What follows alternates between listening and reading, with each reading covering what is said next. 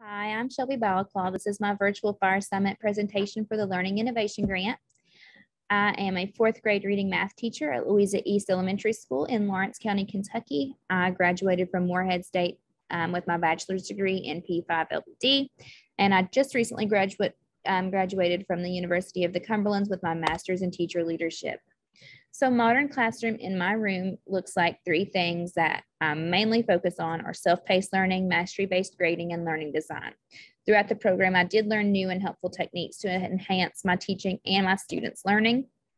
So to get started, self-paced learning involves building student relationships, student motivation, lesson classification, progress tracking, opportunities for collaboration, and metacognitive reflection. As always, and with any case, those students that have IEPs, 504s, and special accommodations will always get those, no questions asked. In my school, we do an I do, we do, you do gradual release model. And all that is the I do is the teacher modeling the new content for the students. We do, teacher and students model a problem together. And then you do, students try a problem on their own. This model is meant to give students multiple times of seeing how something is supposed to be solved before they get a chance to do that on their own. So the I do portion of the gradual release, it could look like this as an example. So this is a screenshot of our book that we use. This is the Go Math series in math. So this page would be what I would do for my students at the beginning of a lesson. So we would talk about vocabulary. We would dissect the essential question, talk about the verbs and what the words mean in that target. We would go over the vocab, make sure the students understand the difference in these three things and make sure they understand what the word period means in this sense. So the I do portion again is just the teacher modeling what is expected from the students for this lesson. The we do portion of this is the students and the teacher are working together on a page. So this share and show, the students and the teacher are doing this together, asking what would this be? What could the answer be? And we would discuss that. We sometimes do this in small groups, and again, the teacher is always assisting the students. Though you do is where the students are going to do it on their own. So this looks like what that could be an example of. This is the practice and homework sheet. Now, we don't do it as a homework sheet. We do it in class. The students get a chance to answer these questions. Once they finish, they bring it to me. I check it, and immediately I can fix any misconceptions that they have. If they missed something or maybe didn't understand what the question was asking, we have time to automatically go in and correct that. The aspire to do are those harder problems, the think smarter and the go deeper, the problem solving application problems. These are the tougher problems that are in our book that we do not always get to because we are so working towards just understanding the general idea of what these questions are. My students are ability groups, so especially that lower group that I have, we rarely get to these sorts of problems because they are just so far above where these students are performing currently. Exit tickets, I use either sometimes in small groups, sometimes I give them at the end of a lesson, and then sometimes I give them the next day in place of like a morning work. So exit tickets are used to determine which students have achieved mastery on the specific targets. I will give them a grade for this on a 1 to 5 scale. We use this as standards-based grading. 1 means I'm not really sure that you understand what you're asked to do.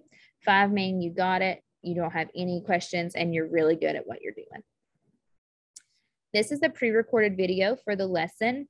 I will play just a small bit of it. I'm not going to play the whole thing. So this is what it would look like for my students who are working on today's lesson. So that was 1.2. So this is what it would look like. This is me modeling this for my students. Hi friends, this is lesson 1.2. This is your pre-recorded video before you start to work on it by yourself. I'm going to do the unlock the problem with you. So we are going to write this number in standard word and expanded form. So that number is 262,400. Every third number you will put a comma. That is to separate the periods. Last video we talked about last names and first names. So thousands is the last name and hundreds, tens, and ones are always the first names. Like we have a couple different Macy's in our class. but they all have different last names. So that's how we tell the difference in them. Same thing for these. They have the same first names, but their last names are different. So we have this number, 262,400, and we're going to put it in 3 different forms. So the first form that we're going to put it in is a standard form. So that's just a general idea of what that could look like in my classroom, just the introduction to the lesson, talking about what these words mean. So collaboration in my classroom. Collaboration is a huge part of my classroom. We use it almost every day. We use Kagan strategies, the Kagan mats. We use other strategies to help incorporate collaboration.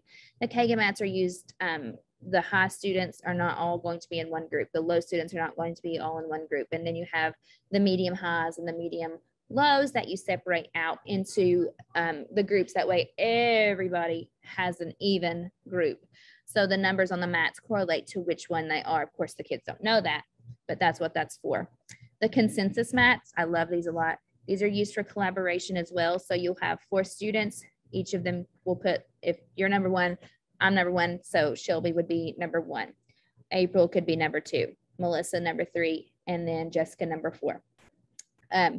All of those would be your boxes. So you would put what you think the answer is in your box. And then after everybody has filled in their box, you would talk about why you think you're correct as opposed to why Jessica thinks she's correct. And you would come up with which answer really is the correct answer. Here are some examples of collaboration in my room. These are during stations. So you can see that we have a technology station, we have automaticity, we have my small group teacher table, and then we have like a skill station. These are all based on Kagan and STAR scores, and that is how I place these students. Progress tracking, we have class goals posted in the room. We fill up the thermometers based on how well we are meeting our goals, what that would look like. The chapter 1 place value sheet is used for students to see what they need any extra help on. So they are filling in this. My goal for this lesson is to get an 80% or higher. My mastery check, I got an 80% on. So that's just them self-checking themselves with, okay, I need to do better on multiplying. I need to do better on dividing. Student motivation, I use these punch cards. So once they get 10 punches for doing something great, doing what they're supposed to be doing, homework's turned in, met their AR goal, any of those things, they can get a punch on the punch card. And then once their card is full, they get to pick a treat out of the treasure box. For metacognitive reflection, you'll notice that I have an example of student work. I am going through and I'm putting notes as to what they need to change, what opportunities do you need to be given to review and make this assignment what it should be. So students benefit from reflection by seeing what they did wrong and being given opportunities to correct. Mastery-based grading and standards-based grading is beneficial so that students do not just take an assignment or quiz once and get a final grade. The students are given multiple opportunities to correct and revisit an assignment while attempting to master the standard, because the ultimate goal is student mastery of a standard, not, great, I got a 100% on the test, and then never look at the topic again. You want to make sure that it's actually engraved into them. So to conclude, the Modern Classroom Project has given me an outlook from my classroom that was needed and useful. Being able to put these techniques and procedures to the test in my own room has been eye-opening. I'll just continue to implement self-paced learning, gradual release model, exit tickets, daily collaboration, student motivators, and self-reflections.